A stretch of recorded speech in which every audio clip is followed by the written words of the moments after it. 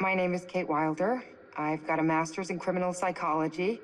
I'm an investigative journalist and hope to make a difference. Hey, we're here with Jessie Buckley to talk about Supermassive's brand new game in the Dark Pictures anthology, The Devil in Me.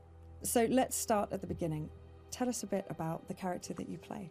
I play a character called Kate Wilder, who is a presenter who's part of this documentary team who are doing a show about the serial killer H.H. Holmes.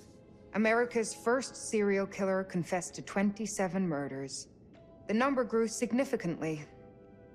Nearly 200 lives. I'm a serial killer documentary watcher. Is that your jam too?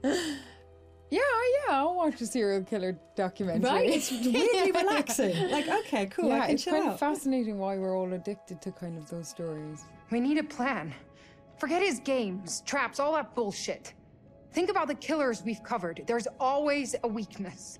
I'm not playing detective, I just want to survive. Playing detective is how we survive. So what interested you in the role of Kate? Well, to be honest, I've never played a video game in my life, and I had no idea what the hell the world was. Oh, wow. Okay. So that was firstly why I kind of was like, oh yeah, that sounds new and fun. And yeah, and then I read the script and talked to Alita, who's our director, and it seemed like a really lovely thing to be part of and something new and fun. And I can't believe how they create this world. And action. You know, usually I just get a script and it's like 70 to 100 pages long, but there's like 300 pages in one script. It's unbelievable. So as you kind of mentioned, the game has multiple branching paths, so your character could end up in any number of situations. What's it like to film a scene, multiple times with different endings? What I've found is like you can only be in whatever strand you're in at that time and figure out the emotion of it at that moment, because then you can offer up something completely different when you go into a different strand. And it's a very immediate experience, which I guess is also what a player will feel when they're doing it as well. So I just kind of try and keep my head in where we are right there at that moment. And if I was trying to think of what was happening in the other strand, it would be a disaster. It must be really hard, yeah, because you kind of have this mapping, I suppose, in your brain of what the outcomes could be, and then just trying to stay in that moment. It's very interesting stuff. So many things can happen to characters in the Dark Pictures anthologies. How do you make sure that Kate is always Kate, no matter what she's kind of faced with?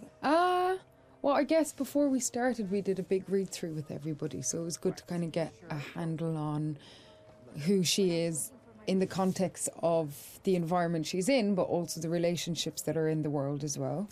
It just kind of reveals itself from the script, and I just kind of let her run free and see what That's so cool, happens to her. Yeah, I don't think anybody has continuity in themselves. I don't anyway. It must be very difficult. Yeah, really difficult. And that's it. I guess it's quite good fun to then go, okay, let's go with this and see where we end up. Well, I think also Kate lives on the knife edge of she has a genuine obsession and curiosity about serial killers. So there's part of her that's kind of running towards it and part of her that's running away from it, and all of them have come to be curious about H.H. Holmes, but also with that, you're kind of living a real life horror as you're going into this world. So, come on, Charlie. What do we know about this guy? And everybody's fantastic, and they're all such distinctive people, and they all somehow genuinely feel like a crew, Nice, yeah. You're going to have the kind of riffs. Charlie is thinking. She looks a lot like a temper tantrum. And the new fledgling loves, and then the kind of creeping horror of your life. What are you doing with your life? Sounds very familiar. Yeah, I think I've been there at 3 a.m. What is all of this? Okay, so let's talk about the setting that Kate finds herself in. I've heard something about murder castles. I'd like to know more. So the production company that Kate works for, Lonnet Entertainment, they get a mysterious call from a stranger who says that he's basically made a replica of H.H. Holmes' murder castle. Wicked. And invites them to come and document it because he knows that they're interested in serial killers. And Lonnet Entertainment, which is run by a character called Charlie, is kind of hard up but only Charlie knows that. And so even though Kate is a bit kind of resistant to go because it just feels like another kind of fuddy-duddy thing, they agree to go to this island as one last kind of hurrah. It sounds like absolutely nothing awful is going to happen. It sounds like the perfect setup. I'm going to have a cup of tea. Delightful. Yeah, lovely island. Very nice. Look! Years are the wine that fill the cup of time. So in the game, you've got quite a limited inventory. Which items would you take into the house if you could take anything? I'd probably take, like, I think, look, all these mad people are just in need of a hug. So I'd probably take a bottle of wine and just be like, mate, let's just sit down, have a glass of wine, talk about what's going on here. Get Charlie's fags. Come here. Have Let's a just fag. calm Let's down. just calm down. That's my weapon of choice. I'd kill him with kindness. Well, you could at least start with the wine, and if that doesn't work, you've got the bottle. So, I mean, it's perfect. You're done. You're done. And if not, I could just drink it myself and have a lovely time. Some kind of belt with 3 or 4 of them attached. Off you go. It's all going to be fine. And if it's not fine, you're not going to know about it. Yeah. Done. Perfect. Good choice. Think it's okay if we pour some wine? God, please do. So you've mentioned the chase scene with the other girls. Was that fun? That genuinely was fun to be running and scared and all of that? Yeah, it's always fun. I mean, I think everything's kind of fun. So, thank God it's not something that happens regularly in your real life. So when you get to be part of something where it's super heightened and surprising and otherworldly things can happen, and you've got these 2 excellent kind of birds beside you who are like fighting off the demons, and you're genuinely scared and you're kind of doing it together, it's it's brilliant. Move your ass! Go! I've been around mocap. I've seen mocap. It fascinates me. What was that like? And more so, what's it going to be like to see your face in a video game?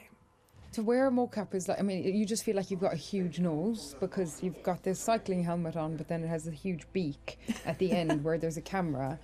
And sometimes when they're putting it on, you can see the other actors already kind of lined up, and it's very close. It's very scary. No! You're gonna kill me! But yeah, I think it'd be super interesting. I don't know, maybe I'll look a bit better. They'll doctor me off or something. Kate's just a better version of me. Yeah, it'd be really interesting. It's going to be very cool. As far as, let's say, traditional acting versus video game acting, what were the differences? Was there a huge kind of difference between the two? I'd say the main difference is just the speed at which you work when you're making a video game. You still have the same intention, and narratively it's the same kind of experience because you're creating characters together and you're creating a world together, and our wonderful director is like interacting with us as a film director would. And also you're on a stage where there's little square boxes and there isn't a costume, you know, that's something that's added later, and all that's being caught is the emotions on your face. It must be quite intense when it's just focusing on your face. That must be a real, like, I don't know, like intense experience. Although, to be honest, like the scripts they're really good, and so I don't really try and think about that too much, whatever the situation. I think if I did think about it, it would be an awful disaster. Yeah, may change the situation entirely. You just kind of listen to everybody else that's there and get on with it. We need a plan. Forget his games, traps, all that bullshit. Think about the killers we've covered. There's always a weakness. You suggesting we invite him to tea and psychoanalyze? I'm suggesting we use our heads. We play his games, we'll lose. It's our best shot.